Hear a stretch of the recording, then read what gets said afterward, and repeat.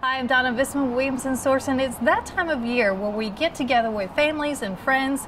And tonight we're here with Eric Ross of Eric Ross Interiors to talk us through the 7 perfect tips for your party planning this season.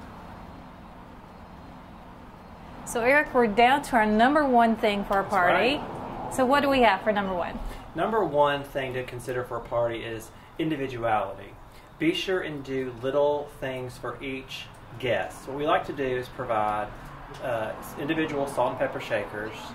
That's just a nice little touch, like, ooh, I have my own little treasure, to use.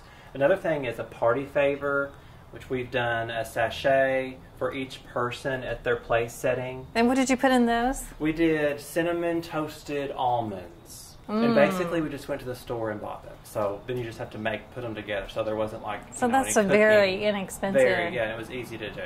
It's all about saving time. The other thing, place cards. That's a big one. People think, oh, my guests can just find a place at the table.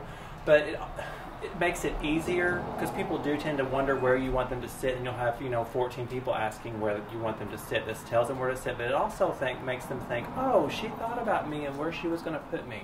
And it's just those little individual moments that each guest feels like you thought about them when you invited them to your party, not just, oh, I'm going to invite all of these people over and cook and have them. It's that we thought about them when we were tying up those sachets, we were writing their name on the place cards. All those little moments really add up to make the guests feel special. So that's why I think it's number 1. That's great.